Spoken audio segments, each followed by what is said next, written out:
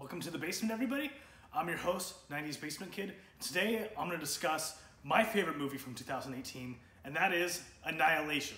Now, Annihilation was not nominated for any Academy Awards, as is pretty much every movie that I pick for my favorite of the year. But, you know, it is what it is. You know, I mean, I'm going to talk about the Academy Awards a little later on anyways, but you shouldn't take them seriously. Annihilation stars Natalie Portman and deals with her trying to save her husband's life while navigating through a mysterious new world.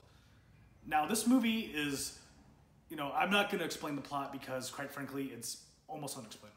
This is the type of movie that somebody needs to see as an individual and decide what it means for themselves. Now, there's a lot of great action, there's a lot of fighting, and there's a lot of stuff that, you know, casual moviegoers would enjoy. But I definitely think it's worth watching for not just a casual moviegoer, but for anyone really, because, you know, this type of intellectual cinema is something that you really don't see a lot of anymore, which I think is very unfortunate. It seems very much like this type of filmmaking has been set to the wayside for things like booms and explosions and all that stuff. Not to say that films like that can't be good and don't have their place, but, you know, something like Annihilation is not like your average movie. It is very much offers more than your casual movie-going experience. It makes you think. It makes you think about what is taking place, what do these events mean, and how do they affect the story, and how do they affect how you view the story. And I think this is the type of stuff that more movies need. You know, it's very easy just to have people just blowing stuff up, shooting guns, you know, all that sort of stuff. And this movie has some of that as well. But there are things about this movie, visually it is striking. The score is outstanding. The special effects are top-notch. And quite frankly, this is probably the best sci-fi movie I've seen since Alex Garland's last movie, Ex Machina. Oscar Isaac is fantastic in the film.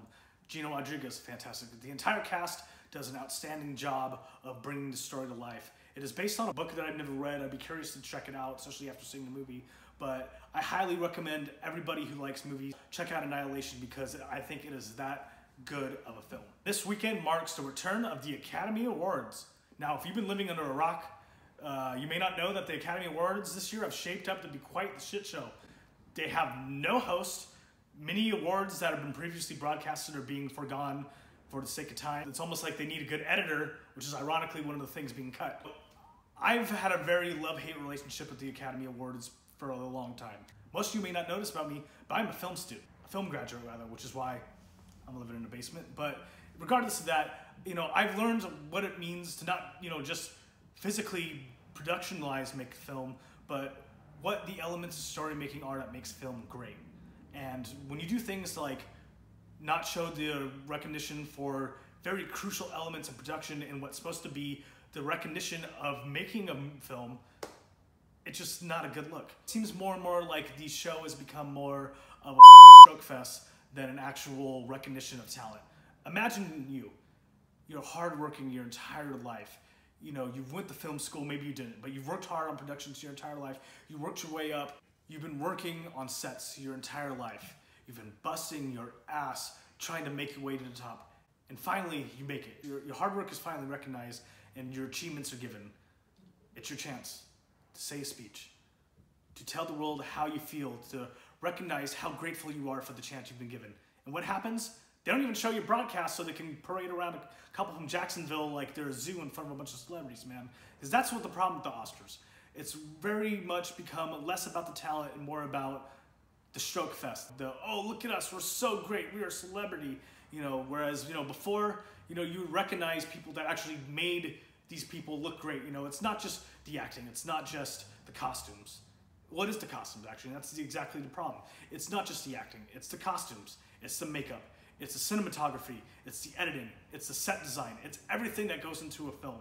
You know, if you just put Scarlett Johansson in any movie, it's not going to be good. It's just going to be Scarlett Johansson standing in front of a cardboard box.